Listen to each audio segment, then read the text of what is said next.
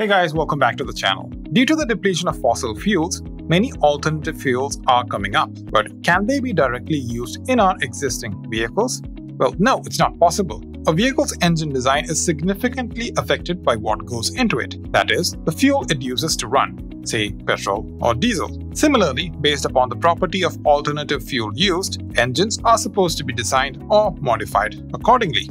As we already spoke in one of our previous videos, for which the link is in the description, vehicles powered by ethanol require no or less modification based on the blends used. In today's video, we'll be talking about the modification of an SI engine powered by bioethanol. In a normal SI engine, the air-fuel mixture ratio that is required for complete combustion is 14.7:1. That is, 14.7 kg of air is required for the complete combustion of 1 kg of petrol.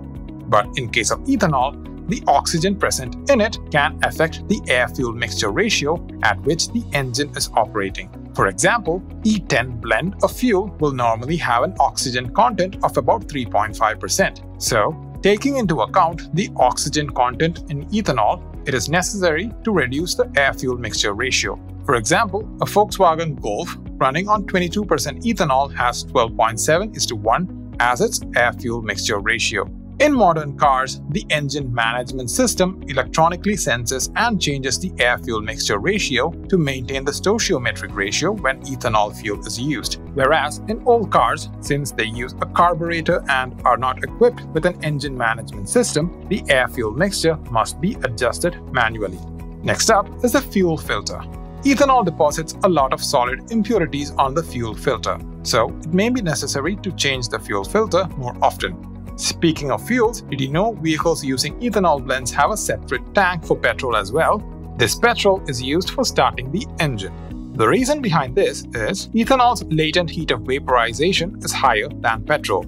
That means more energy is required to convert liquid into gas. So, petrol used for ignition provides the energy that is required to convert liquid ethanol blend back into a gas. Next up, as we already spoke in one of our previous videos, when the first oil crisis began in 1973, many countries opted for alternative fuels. Brazil was one such country which opted for the usage of ethanol blends. During the 1970s, the following engine modifications were carried out in vehicles which operated on ethanol blends of between 14% and 24% ethanol. Fuel lines and fuel tanks were plated with nickel to prevent ethanol E20 corrosion. Certain changes were also done to the materials of pistons, piston rings, intake manifolds, and carburetors to avoid corrosion. Even the materials of the cylinder walls, cylinder heads, valves, and valve seats also had to be changed to avoid corrosion.